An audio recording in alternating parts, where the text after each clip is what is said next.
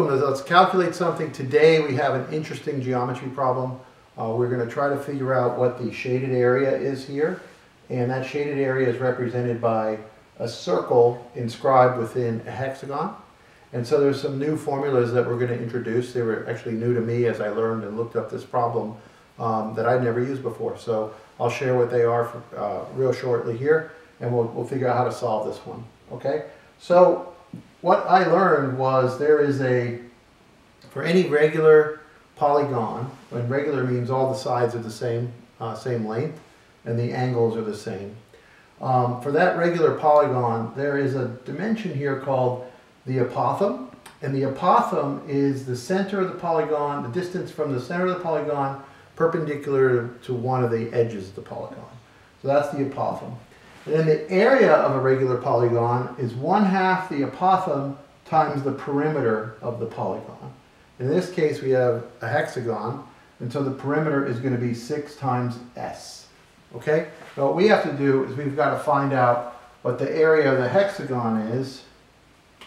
Area of hexagon. Subtract the area of the circle, and that will give us the area of the shaded region. Okay?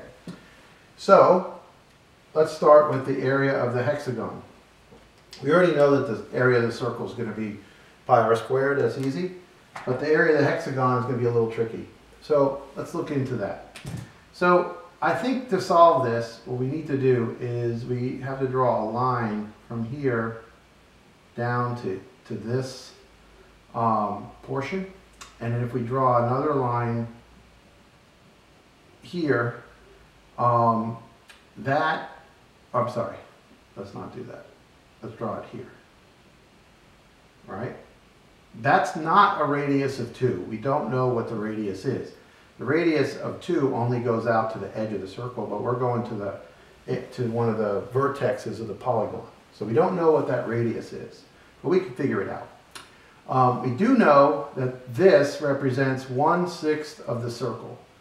And we do know also that the circle is 360 degrees, right? So we know that this angle right here, we'll call it theta, equals 60.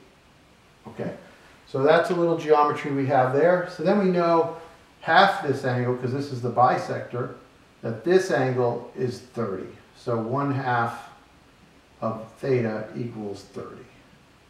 Okay, so we have those two facts. Now, let's use that in a little trigonometry, and then we can figure out what this r value is, and then we can figure out what this value is here, which is, we know this piece here is s, so we know this distance right here is 1/2 s. So once we figure out s, then we can figure out p. Then we know the apothem is 2. Then we have everything we need to solve the problem. So let's draw this down here like this.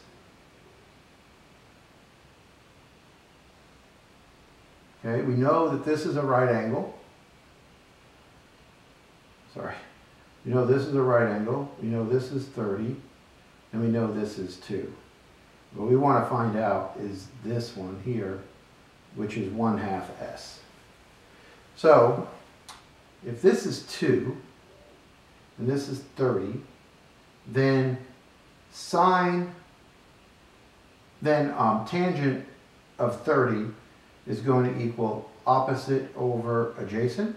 So tangent of 30 degrees equals 1/2 s divided by 2. So 2 tangent 30 equals 1/2 s. And then 4 tangent 30 equals s. And if you do that math, tangent of 30 is 0.577. And that's times 4. That equals s. And s equals 2.31. So that's important. We'll hang on to that. But now that we know that, we can figure out the perimeter. We can figure out the area of the hexagon. We know the area of the circle. We're almost home. So let's plug it in. So this is going to equal the area of the hexagon, which is 1/2 times 2 times the perimeter, which equals 6 times s, minus the area of the circle. The area of the circle is pi times 2 squared. So this would cancel.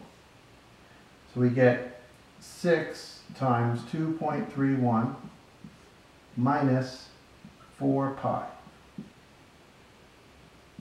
And that equals 13.85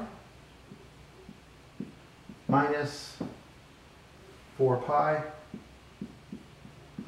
And if you do the math, it equals 1.29. And that's our answer. So, by learning a new formula for the area of a regular polygon, using the apothem, using the perimeter, using a little bit of trig to figure out what that edge is, which was half the side. Once we knew the side, if we knew this piece, we could double it. Then we could multiply it by the number of sides, which was 6. And we were able to subtract out the area of the circle. And it's a pretty simple problem. That's our answer. Please, if you got something out of this video, please like it. And then give us some comments and feedback, suggest some different problems. But make sure you subscribe and hit the notification button on our channel. And we'll be putting up lots more videos and lots of different topics for math. Thanks for watching, and we'll see you next time.